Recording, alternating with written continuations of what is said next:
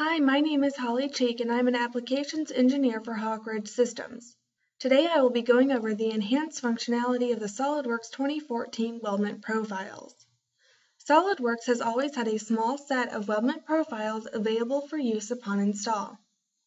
As well as you could download a larger set from the SolidWorks content in the task pane.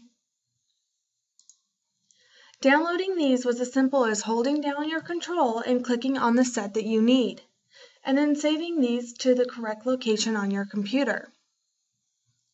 I already downloaded these files for the ANSI inch, and I have them saved underneath this Weldment Profiles 13.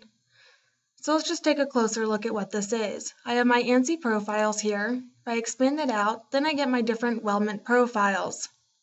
Then if I look at my aluminum tube square, I can see that I have a different file for each different size that is used for the aluminum tube square.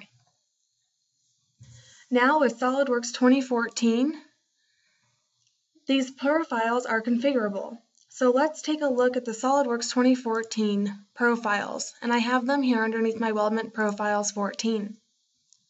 Notice here all I have is this ANSI configurations, and if I select directly on that, it gives me the different Weldment profiles below. I'll go ahead and take another look at this aluminum tube square.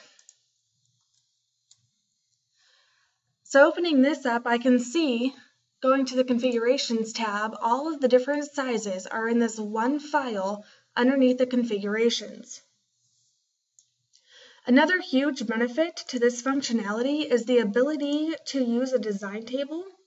You can quickly manage or create your weldment profiles from this design table. If I scroll down here, we can see that there's about 153 different sizes generated from this design table.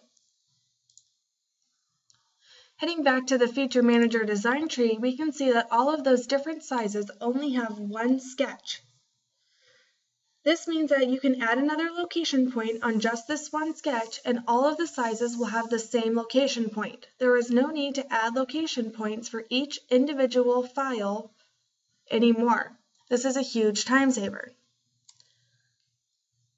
Having one sketch for your weldment profile allows you to replace the structural member with ease because all of your different sizes will have the same location points. So it's smart enough here to notice that we have a different configurations. So this is just looking at the configurations, and I'll go ahead and just replace this. Previously, this would sometimes create dangling references, but now this issue has been solved with using the Weldment Profiles configurations. In today's video, we covered the new capabilities of Weldment Profiles in SolidWorks 2014. Showing you that you can configure multiple weldment profiles of structural members as library features. For more useful videos like this, subscribe to the Hawk Ridge Systems YouTube channel. Thanks for watching.